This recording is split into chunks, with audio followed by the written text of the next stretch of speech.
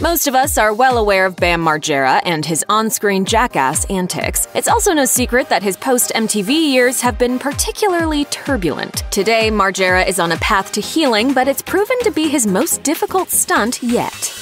Bam Margera racked up a massive fan base during his time on MTV, but his hometown in Pennsylvania wasn't one of them. According to the Philadelphia Inquirer, Margera became such a public nuisance while filming Viva La Bam that in 2004, Pocopson Township sent him a cease and desist letter. Nearly a decade and a half later, not much has changed. The Philadelphia Inquirer reports that as of February 2019, Margera was still receiving cease and desist letters from Pocopson, which threatened him with potential jail time if he kept throwing parties at his infamous home, Castle Bam. Margera claimed that Castle Bam had been dormant for nearly 10 years, which isn't exactly true, according to a Philadelphia Inquirer writer who attended a blowout at the mansion in 2018. As far as we can tell, he never ended up in jail over it. In 2011, tragedy struck the Jackass cast when Bam Margera's best friend and co-star Ryan Dunn was killed in a fiery car crash. According to ABC News, Dunn was driving at between 132 to 140 miles per hour with a blood alcohol concentration more than twice the legal limit when he crashed his Porsche into a guardrail. Both Dunn and Jackass 2 production assistant Zachary Hartwell were killed instantly in the crash. Margera claims that he had a premonition of the accident. At 12:30 local time, I just started punching out the windows of the rental van and ripping out the speakers, and I don't even know why. I wasn't mad at anything or anybody. If it was 12:30 there in Arizona, that means it was exactly when he crashed. To this day, the photos of Margera sobbing at the crash site remain one of the most gutting things ever published in the tabloids. The year following the release of Jackass 3.5, Bam Margera dove headfirst into the art world. It was an unexpected leap from the raucous stunts of the skateboarder's past, but he found success nonetheless. According to Southern Chester County Weeklies, the MTV star teamed up with local Westchester artist John Hannafin to co-host an art show at the Chester County Historical Society. Apparently, Margera picked up painting while recovering from an injury and hosted his first art show earlier that year in Philadelphia. He met Hannafin after purchasing one of the artist's Westchester-inspired paintings and eventually started painting with him at Castle Bam. As for inspiration, Margera told Southern Chester County Weeklies that he mostly paints, quote, naked chicks, and his friend Brandon Novak, who regularly guest starred on Viva La Bam. He said, "I love painting Novak because he always has the most random quotes ever, so I'll just paint his face and write the quote above it. If I want to paint a serious girl portrait, then I will. If I want to paint Novak getting out of jail with his middle finger up, I will."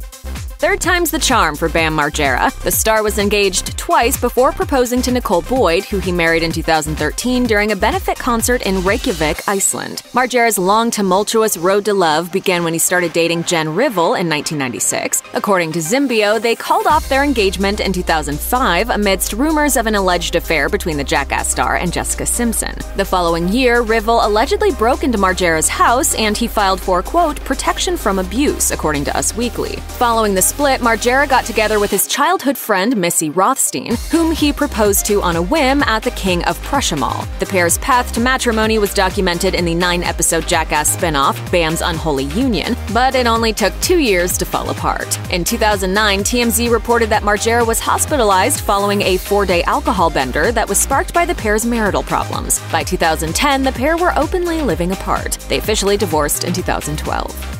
Bam Margera's Jackass fame meant that he was defined by his hard and fast lifestyle. This eventually manifested as a substance abuse problem. In 2017, the star told the Philadelphia Inquirer that he drank a lot while making the show because it helped him perform stunts. "My job is to do dumb Jackass shit, and the more shots of Crown Royale I do, the braver I'd be. Drinking helped me get paid." Margera's addiction was only exacerbated by Ryan Dunn's death in 2011. Alcohol became a crutch that helped him cope with his grief, and the star regularly racked up thousands of dollars worth of bar tabs. He was in so deep that getting diagnosed with early pancreatitis did not serve as a much-needed wake-up call. In an interview with Vice, Margera revealed that during his lowest point, he was basically living on a liquid diet of booze. He said, "I would probably just wake up around 11 a.m. and instantly start drinking vodka and purple Gatorade. By the end of the night, I would probably have 10 pints worth of it. It was pretty bad."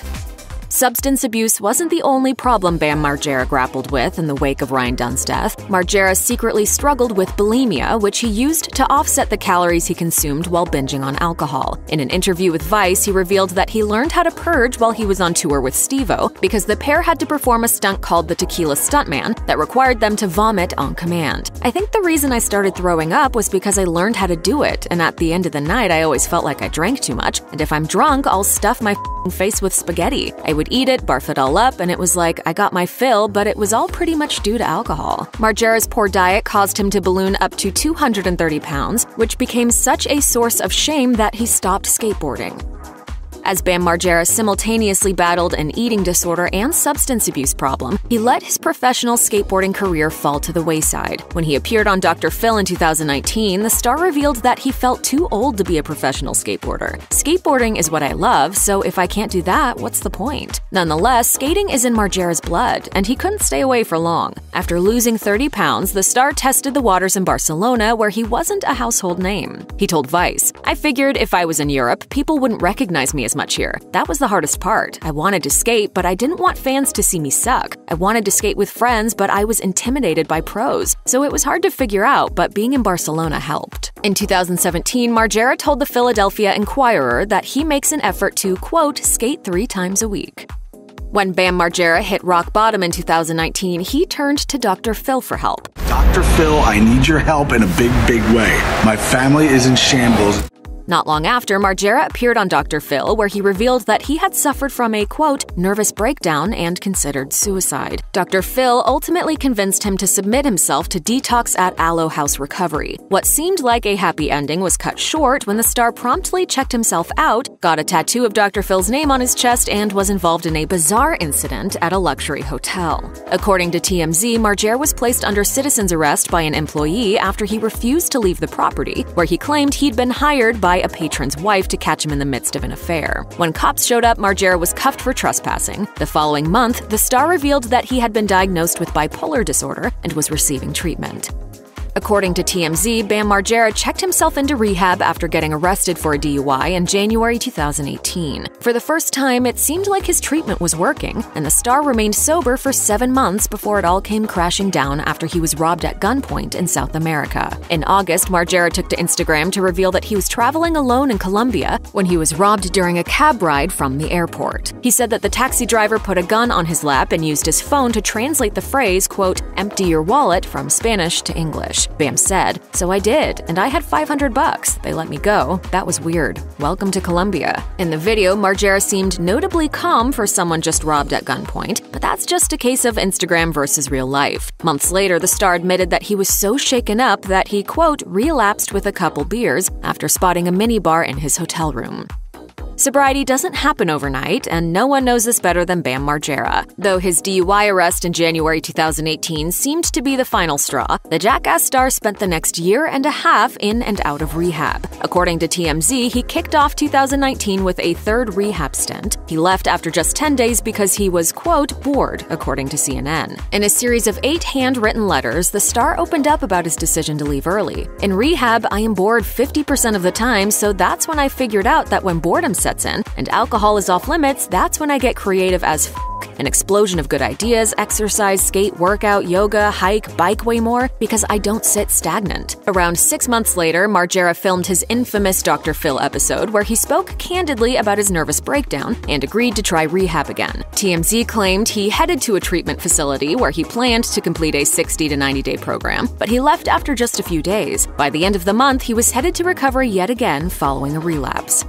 In 2017, Bam Margera welcomed his first child with wife Nicole Boyd, a son named Phoenix Wolf. As it turns out, the child, and not Dr. Phil, is what might have actually saved his life. Though the star struggled with sobriety since Boyd gave birth, he admitted during his Dr. Phil appearance, "So you'd die for him?" Yeah, big time. Margera continued to work on putting his hard-partying, death-defying days behind him. He told the Philadelphia Inquirer in 2017 that he was focused on making healthier choices. "I never thought I would do yoga, but now I'm the first one at the yoga studio with all the soccer moms. I never thought that I would be that dude, but I am."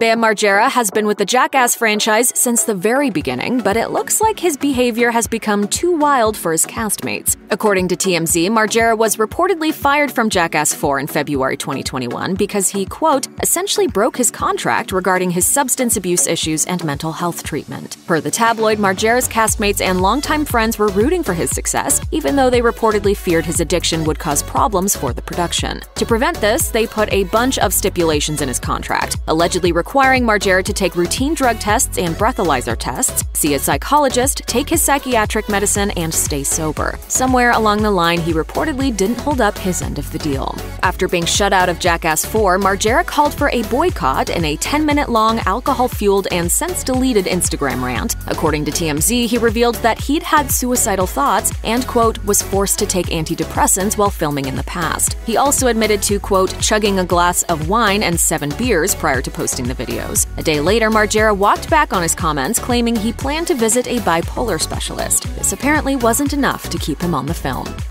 If you or someone you know is struggling with addiction, please call the Substance Abuse and Mental Health Administration's 24/7 national helpline at 1-800-662-HELP. That's 1-800-662-4357.